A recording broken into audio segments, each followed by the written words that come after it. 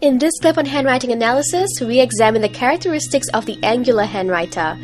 Our experts explain the strengths and weaknesses of these writers and matchmakes them with the most appropriate jobs. This one that Michael is holding is the angular writer. The N's and M's and H shows the angularity of the writing. Usually, these angular writers are disciplined, inflexible, but very committed.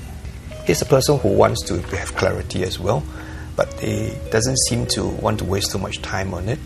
So the angular one is describing the stiffness in his style.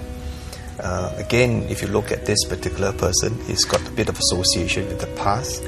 But one thing that quickly bounced out very strangely, he signs a signature right over his text. What does that mean about the person? Well, this is not as unusual. This is not as usual. I think if you were to ask him for his usual signature, he would not have done it. Maybe the fact that, say, he's going to be interviewed on this program, so he do a bit of more embellishment in the way the signature is done. Now, I could see from here that his handwriting is clear, so it shows a person is very organized. What would you say would be the best kind of job for them? Well, a job that gives the person a lot of space and independence. This person also would like to be given very clear instructions right from the beginning.